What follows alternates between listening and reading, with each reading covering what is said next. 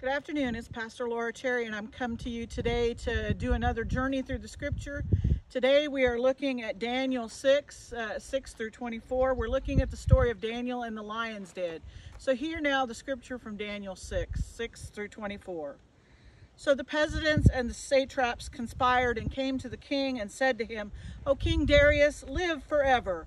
All the presidents of the kingdom, the prefects and the satraps, the counselors and the governors are agreed that the king should establish an ordinance and enforce an edict that whoever prays to anyone, divine or human, for 30 days, except to you, O king, shall be thrown into a den of lions. Now, O king, establish the interdict and sign the document so that it cannot be changed, according to the law of the Medes and the Persians, which cannot be revoked." Therefore, King Darius signed the document and interdict. Daniel in the lion's den. Although Daniel knew that the document had been signed, he continued to go to his house, which had windows in its upper room toward Jerusalem, and to get down on his knees 3 times a day to pray to his God and praise him, just as he had done previously. The conspirators came and found Daniel praying and seeking mercy from his God. Then they approached the king and said concerning the interdict, "O Lord, did you not sign an interdict that anyone who prays to anyone, divine or human, within 30 days, except for you, O king, shall be thrown into a den of lions?" And the king answered, "The thing stands fast according to the law of the Medes and Persians, which cannot be revoked." Then they responded to the king, "Daniel, one of the exiles from Judah, pays no attention to you, O king, or to the interdict that you have signed, but he is saying his prayers 3 times a day." When the king heard the charge, he was very much distressed. He was determined to save Daniel until the sun went down.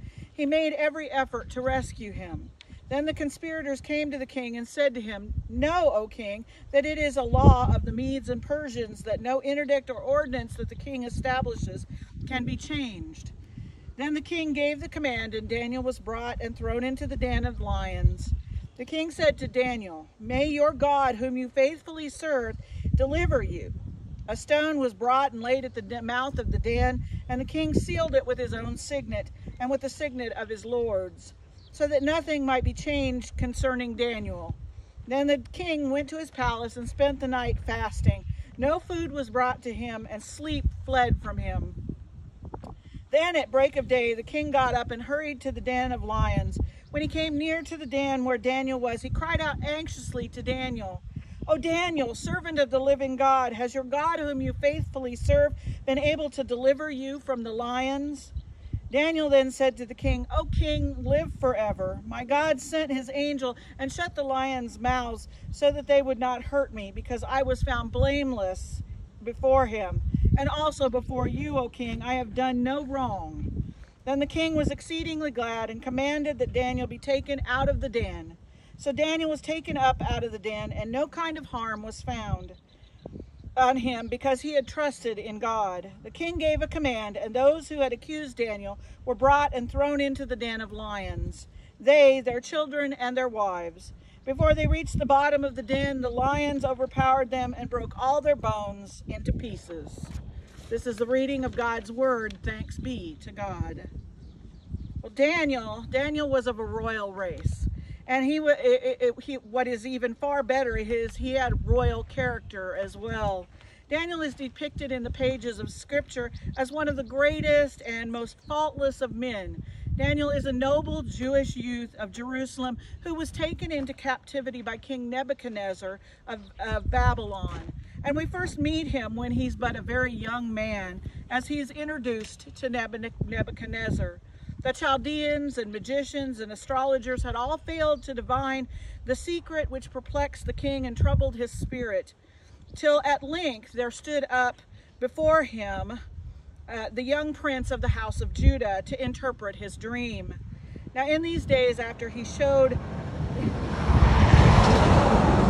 his dauntless courage when he interpreted the memorable dream of Nebuchadnezzar, Daniel became a lion-like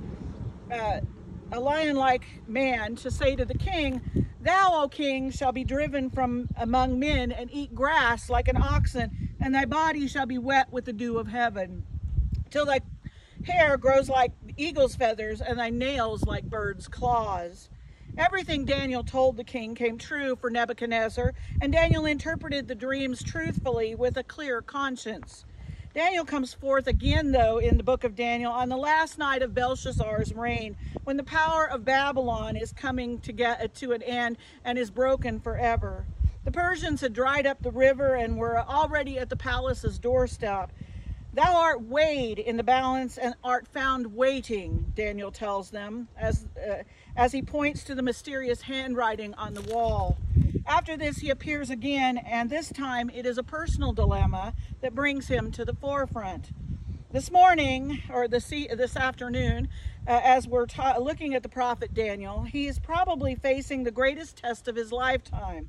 Daniel is now serving under a new king by the name of King Darius. This king, like all the ones before him, recognized that Daniel had a lot of integrity, and he recognized that Daniel was a very wise man.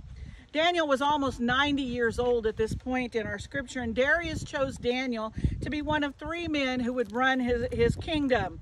Daniel did such a good job for Darius that he got rid of the other 2, and he placed Daniel in charge of the whole entire government. And as you can imagine, this didn't go over very well with the other gentlemen. They became jealous, and they decided that they were going to try and figure out and dig up some dirt on Daniel. The problem was that they couldn't find any dirt on Daniel, and they knew Daniel was a very religious man, and so they tried to use his faith against him. So they got the king to issue a royal decree. They challenged him to issue this royal decree, one that could not be altered because of the laws, and the decree should say that anyone in the kingdom who prays to any other god or human during the next 30 days who is not the king, that person would be executed in a lion's den. So the king issues the decree. He declares that anyone who prays to a god other than the king, that person would be executed. The king declares that anyone who prays to anyone other than him should be thrown into the lion's den. And what he didn't realize is that this decree was meant to trap Daniel, and to endanger Daniel's life. And Daniel was a good friend of the king's, and so though Daniel knows that it is contrary to the law of the kingdom for him to pray and to ask petitions of God or man save for the king, he prays and he gives thanks to his God, the God of Israel. It is in the highest of sovereignty of the King of Kings that Daniel believes, and to the edicts of God's everlasting kingdom that Daniel yields fearlessly and unqualified obedience. It is God who will eventually deliver him. So what we can learn from Daniel today, first, that Daniel's prayerfulness was the secret of his power. You see, Daniel was always a man of prayer, even as a young man. He knew how to lay hold of divine strength, and he became strong in the Lord. We are told that he went to the house to pray, and that Daniel was an important leader and had lots of official duties to perform. His everyday life was spent engaging in the various business dealings of his office and distributing the favors of the king, but he did not pray within his office. He was in the habit of going to his house to pray. Finding it neither convenient to the circumstances nor congenial to pray amid a group of idolaters, Daniel chooses to set apart a chamber in his own home for his prayer. And there are some of us who never pray, we never pray so well as when we pray in that favorite chair that we have, or in that favorite room, or that favorite place where we go to speak to God. There are many times when we pour out our grief to God, when we pour out all of our transgressions, and we pour out those things, and we do it better when we do it in a place where we are familiar with prayer. It's good to have a room or a place, no matter how humble, where we can shut the door and pray to our Father who art in heaven, who will hear and will answer our prayers. Daniel was in the habit of praying 3 times a day. Daniel would pray in the morning and in the evening and at noon, and he was an old man, probably about 90, but he didn't mind the journeys back and forth to his home to pray, even though he was a busy man, and he regularly found time to devote to his prayer. Perhaps he thought that because he had so much work to do that he needed to pray even more. Martin Luther said at one time, he said, "I have got so much to do today that I cannot possibly get through it in less than 3 hours of prayer." So perhaps Daniel also felt that the extraordinary pressure of his work demanded that he have a proportionate measure of prayer to the work that he had to do to accomplish. Daniel sought out counsel from God when he woke up. He sought out counsel at noon and at night. 3 times a day he would go and he would pray and worship God. Daniel was in the habit of prayer with his window open towards Jerusalem. Praying with his window open had become natural for Daniel, so he continued to practice that even though he knew that it wasn't essential for his prayers. He refused to change that practice, and now that the decree had been signed, he knew that he must not pray. Daniel would not only pray, but he would continue to pray even with the window open. The same indifference that he had to whether others would hear, it was how he operated in his prayer. He left the window open, and with royal courage, Daniel went to his room to pray often, 3 times a day. And he lifted his heart above the fear of men that were out there trying to get him, and raised his conscience above the suspicion of compromise. Daniel would not shut his window. He would continue to pray to God in the same way that he had for all these years. Daniel prayed with the window open so that he might face Jerusalem, where the temple was being built at that very time. Even though Daniel could not go to the temple, he could look that way and be able to think about God. Daniel had remained faithful to his native Israel. He was a Jew first and foremost, and in the land of Babylon where he lived, he didn't care who knew that he was a member of the Jewish tribe. Daniel was not ashamed to be counted among the despised and the captive race of Israel there in Babylon, and he would keep his eye on the temple and the altar. So Daniel prayed with his window open. And when Daniel prayed, he mingled his prayer with thanksgiving. Daniel prayed and he gave thanks to God for all that he had. And I wonder if he sang a psalm during that time as well. Perhaps he did. At any rate, prayer and praise sweetly becomes his worship. And he could not ask for more grace without gratefully acknowledging what he had already received from God. We too need to mix thanksgiving in our prayers. I don't think we can thank God enough for all of the many things that God does for us. And we ought to do that habitually, just as Daniel did, asking God. As we ask God for things, we should also be there to thank God for the things we receive. Prayer and praise should always be sent up to heaven arm in arm, like twin angels moving up Jacob's ladder, or like kindred desires soaring up to the Most High. The difficulty was that Daniel was a man of prayer, but now with this decree, Daniel was not to pray to his God ever, but rather to the king. But only one course was open to Daniel. He knew what that was, and he knew what it was he had to do. Daniel was doing what Paul talks about in Colossians 3:23 and 24, when he says, "Whatever you do, do it enthusiastically, as something done for the Lord and not for men, knowing that you will receive the reward of the inheritance from the Lord. You serve the Lord Christ." It may be hard for us to imagine being Daniel. Suppose the law of the land were that each one of us could not pray, but we, for the remainder of the month, or the cost would be that we were tossed into a den of lions. How many of us would continue to pray? I think that there would be a rather sparse number of prayer meetings after that point.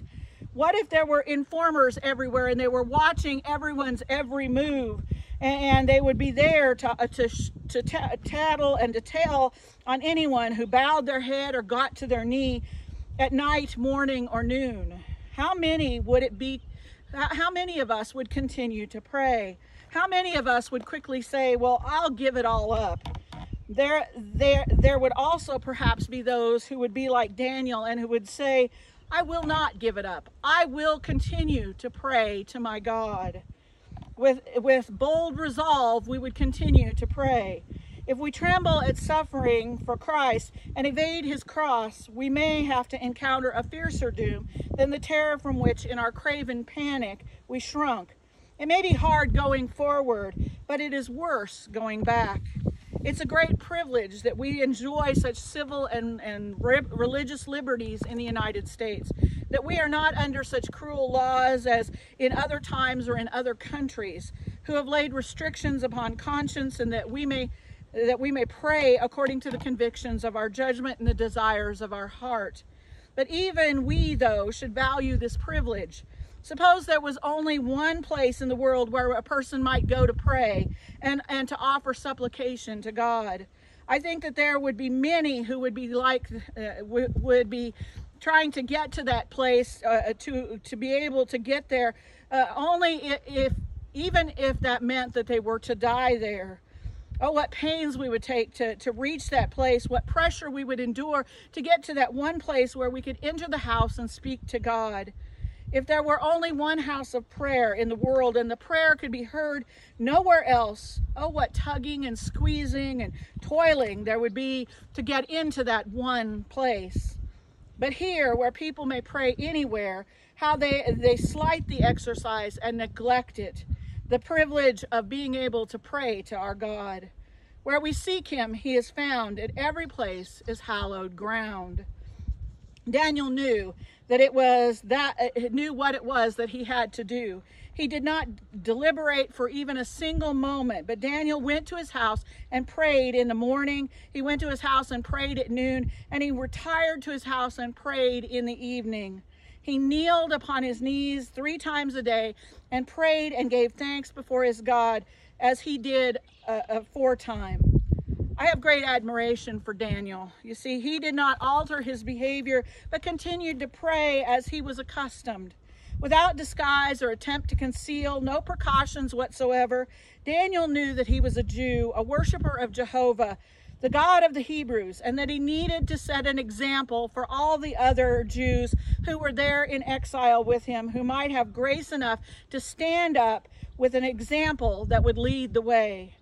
You must know this truth, though. Doing right doesn't mean everything will always go right. You see, Daniel would show that his conscience was obedient to God and that he owed no allegiance to man. Daniel saw the risk of being put in the lion's den as nothing compared to the risk of being put into Sheol. Daniel chose the lesser risk, and in the name of God, he went straight into the lion's den, straight into the evil that threatened him, and he was put into the lion's den. Daniel went into the lion's den, but there was not a scratch on him when he came out of it. What a splendid night he must have had with those lions. It's no wonder in the days after he would see visions of lions and wild beasts. It seems only natural that he would, and he must have been fitted by the Lord and for that night to see such grand sights. What a grand night with lions and angels to keep him company. And the next day when he came out, everyone looked upon him with awe. The king was not regarded as highly as was Daniel, and Daniel had a smooth time of it after that. No more people trying to trouble him or to get revenge on him or to plot against him. So till the end of his days, Daniel had smooth sailing in the port of peace. But you know what? We cannot expect to wake up one morning and have that Daniel kind of faith. When crisis comes and we have not been living for Christ, we're in trouble. We can't use God like we use the 911 call system. God can come quick, there's an emergency, and then expect that he's going to come and solve our problems so that we can forget about him once again. This Daniel kind of faith requires a daily walk with God, a day in, day out, faithfully serving, praying, and fellowshipping with God kind of relationship. Daniel established holy habits and didn't wait till the pressure was on to spend his time with God. So may we be like Daniel. May the young among us rival the purpose of heart with which Daniel began his life.